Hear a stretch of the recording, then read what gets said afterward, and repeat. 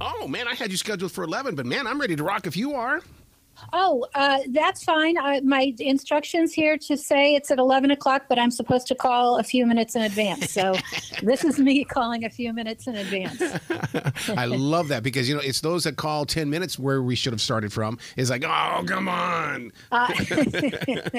Well, you're only my second podcast with the new book, so I'm still a little nervous. So I make sure I'm on time. Nervous is okay because I believe that means you care. When somebody tells me that, especially when it comes to broadcasting students, they say, I'm so nervous. I know you are. That means you care. Yeah, and I do. I really do. And thank you for this. I truly appreciate the opportunity. Well, it's everything that I've always wanted to do with the podcast, View from the Writing Instrument. I've always believed that we have all these books, but we don't get to hear the authors. We don't get to hear your inflection, your reasons for bringing a story together. For instance, like Rain Breaks No Bones is the fourth of this trilogy and the last. And for readers that have been with you all the way, it's like, wait, no, this can't end. You got to give us something else, Barbara. Well, it's the third, and I am working on a fourth, but it has nothing to do with the trilogy. So it's a brand new book. But yeah, I felt like it took 3 books to tell this story. So I hope the reader agrees. Well, how do you know how to continue the story? That's always been a big mystery to me in the way that did you sit down and say, well, this is going to be a trilogy, or did you just keep writing and writing and writing and decided, okay, and the thing about it is listeners need to know they're standalone books, even though they are connected. They're still standalone books. Correct. They are. And no, I had no idea it was going to be a trilogy. I wrote the first book, Sing in the Morning, Cry at Night, when I was a student at Wilkes University in their creative writing program, their graduate MFA program. And at Wilkes, what they do is they send your work out to an outside reader who's in the industry. And mine happened to be an agent. In the end, she turned out to be my agent, Chris Tomasino. She's lovely. But at the time, she read my early draft and she said, if someone picks this up, they're going to expect you to write at least 2 more books in the same genre or turn it into a trilogy. And we talked about it, and I thought, I think these characters have more to say, but I didn't want it to be, okay, book 1 ends and then the next day. I decided to separate the books each by about 20 years. So the first one is 1913. The second one is the 1930s. And then my new book, Rain Breaks No Bones, is 1955. So we can now see the ramifications on 50-year-old Violet of an event that happened when she was a little girl. Yeah, I love the way that you covered that because, we think sometimes out of sight, out of mind. No, it's still living inside, and you kind of prove that. Exactly. Oh, it's always living inside. And as a writer, I don't know if other writers do this, but I just have to get quiet and listen to that because truly my characters tell the story. Mm-hmm. Yeah, I always say that, all I do is I go to the page because I'm a hand writer. I don't do it onto the computer. So I have to put it on the page first. But to me, it's not me that's writing. It's that page, which was once a tree, which was once a seed. Oh, I love that. I love that image. It's funny. I compose on the computer nowadays, but I still revise by hand. Yeah. So I sharpen those pencils, I spread everything out on a big table, and I sit there and revise by hand. So there's something about that pen to paper, pencil to paper that really does make a difference. How do you keep that perfectionist in line then? Because, if you're doing it with that pencil, that means you can erase it. Julia Cameron was always about that. Oh, don't use a pencil. You can easily erase things. Yeah. I hear all of that advice, and it's great advice. And if I could listen to it, I would probably be better off. I don't try to rein in the perfectionist. I'm a relatively slow writer because I write and revise and write and revise. And on any given day, I might walk away with a paragraph, but it's a damn good paragraph because I have worked and reworked it. So, you're going to put the work in up front or at the other end, either way. So when you're working those paragraphs, is that thesaurus next to you? I'm sorry, is that the source? Yeah, whoever invented this word. Yeah, that's a crazy word. Whoever invented it, thesaurus. Exactly, the Greeks, I think. Yes, I have an electronic one. I have it on my phone, but the thesaurus is there constantly. And the thesaurus sort of inspires some of my images because I come up with a better word, and then it takes me to a different word and a whole different group. soup, and just my imagination goes wild. Wow. Now, it takes place in Scranton. I had no Yes. idea that all of this stuff with the miners and the evangelists and the vaudevillians and the gangsters were there. I mean, it's like, what? Wait, this sounds like Vegas. Yeah, yeah. Scranton has such a rich history. I'm from Scranton, born and raised, recently moved back here, and I absolutely love it. But the mining industry was really huge here. In fact, the nation sort of depended on us. At one point, when the miners went on strike, the president of the United States got involved. This is how important we were.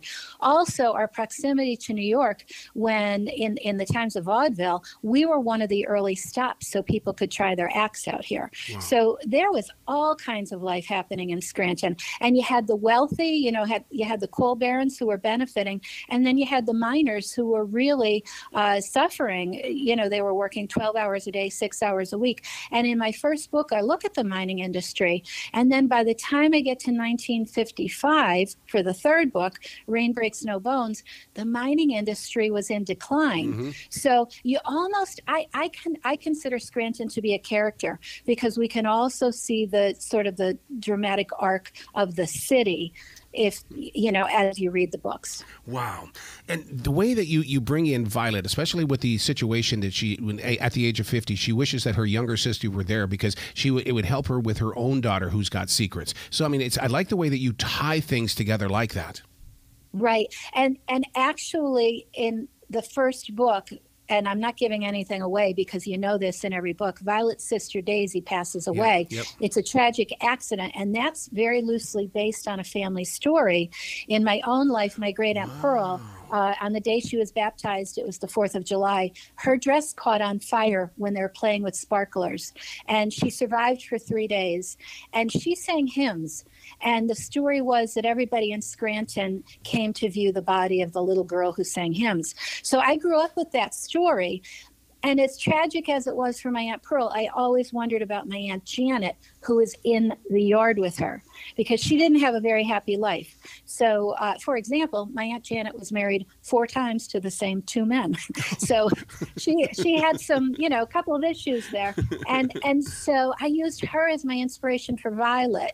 And what I tried to show is that some kind of traumatic event like that, a family tragedy, affects every generation. Yeah. So it's still affecting Violet in Rain Breaks No Bones as a 50-year-old woman. She's still wishing she had her sister there. Wow. And see, that's like a reflection for every one of us of our own families. We all sit there and we want to know what happened and what could we have done or what can I do even today.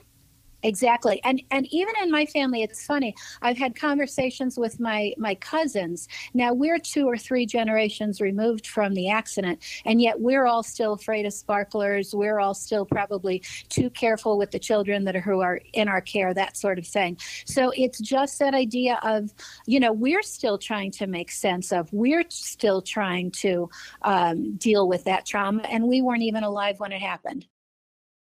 So in your writing skills and dreams and ambitions, how did the character of Johnny come into being a musician? Oh, that's a good question. Johnny, in my head, I just had this idea that Daisy was going to be interested in a piano player.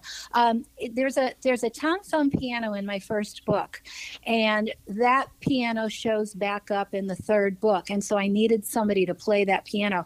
And I think it probably came from the inspiration of that instrument.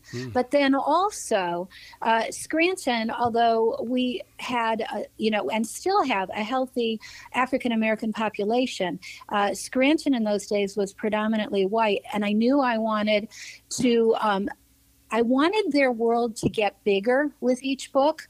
And so part of it was 1955, the civil rights movement is heating up, and I wanted to reflect that in the book. And so Johnny is from out of town, and he's a Black character who comes to town and sees Scranton through those eyes, and then Daisy, who's a white character, they have a relationship. She's a dancer, he's a musician, so it's a natural fit. But I was also able to look at just what was happening in the world. And I have to say, I have a character in the book. He's the band leader, Ferdy Bostocki. He's a real person. And Ferdy Bostocki in real life broke the color barrier when he had African-American musicians in his band. I interviewed some local musicians and got the backstories. So when I had that happen for Johnny in Scranton, that's based on a real story. Wow. The way that you bring reality into a storyline, and that fascinates me, because you're right. There's always a reason and a purpose, especially when you're talking about that piano, and all of a sudden it shows up in book number 3. Because now if somebody starts at book number 1, they could see the first piano as being, oh, she planted an Easter egg in this story. Oh, something's going to happen. It makes me want to get deeper into those paragraphs.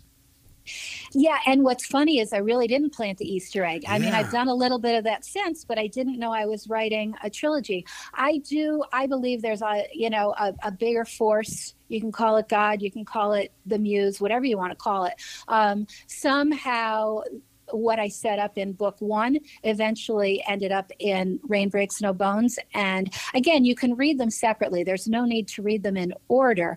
But if you're reading book 3, you see this great piano. If you read book 1, you know where the piano came from. So it's that sort of thing. The energy of your writing. I live in a forest, and I believe that there's something that's out there in that forest that is controlling my dream of writing and the podcasting and everything like that. Do you believe in the same kind of thing? Are trees talking to you, or some sort of spirit? I wouldn't say trees so much. I mean, I do like to get out in nature, don't take me wrong, but I have just learned that there is a voice in my head, and there's something bigger than I understand, and I'm okay with not understanding it. I just say thank you. I listen. Yep. I had a character in the new book, the character of Ruth, and I'll tell you what, she kept coming to me and telling me this story. She's the prologue. It's how the book opens. And I kept saying, listen, this is a great story, but it doesn't belong in this book. I'll get back to you. And she wouldn't let go. And honestly, it sort of delayed the book because I wasn't listening. And then maybe, I don't know, 6-8 months into it, all of a sudden I stopped, I listened, I did some meditating, some free writing, and it came to me. I knew exactly this was as much her story as it was everybody else's. So you have to listen to whatever that force is. Yeah. I just hear it in my head. Do you set up some rules? And I do that in the way that it's like, okay, you can stay here, you can do what you need to do so that we can move forward, but you cannot do anything in the shape of being bad. And if you do, you're gone. I don't really set rules that way. I don't think. I will say just a personal rule. If I'm using a real person, like for example, Ferdy Bostocki, I like to pepper the books with real events that were going on in real people. Mm-hmm. I won't turn those people into bad characters. I mean, he was a good man. I'm sure he lived a good life. And so I wouldn't do that to somebody who's living. I change a lot of names so that people don't think that, when I get into some of the darker forces, that I'm talking about their families. So that is a rule for me. I totally understand that, because one of my books deals with my younger years as in high school, and I didn't change the names, and Tony to this day is still pissed off at me. I mean, well, I will say I have this group. I used to be a teacher. I taught high school English for 31 and a half years. And so in the second book, it opens at the Good Shepherd Infant Asylum for wayward girls, and the girls are pregnant. And I named all the girls after my teacher friends, but I did get their permission. So they're all pregnant teenagers in the second, in All Waiting Is Long. So that was fun. Where can people go to find out more about what you're doing and to get into all of these books? Oh, thank you. My website is a great place to start. It's barbarajtaylor.com. And if you go to barbarajtaylor.com, you can also find, I have a Facebook author page, Barbara J. Taylor Author. I'm on Instagram by the same handle. And I just go into the inspiration for the books and give you some backstory. So it's a great place to start, barbarajtaylor.com. And once again, that's every bit the reason why I started View from the Writing Instrument, because, I mean, we don't know what you went through in order to put a book together or how much research went into it. And to me, all of these great novels are still... They're written, but they're underneath people's beds or in the attic. And my goal is to get people to wake up and get it out there. Oh, that's such a great goal. I love that. I appreciate that as a writer. So thank you. Well, you've got to come back to this show anytime in the future. You got that other book that's going to be coming, so I expect to hear from you. Thank you so much. And I truly appreciate this. I love what you're doing. So thank you so much. Well, you be brilliant today, okay? Thank you. You as well. I love that. If I were still teaching, I'd say the same thing to my students. Excellent. Have a great day.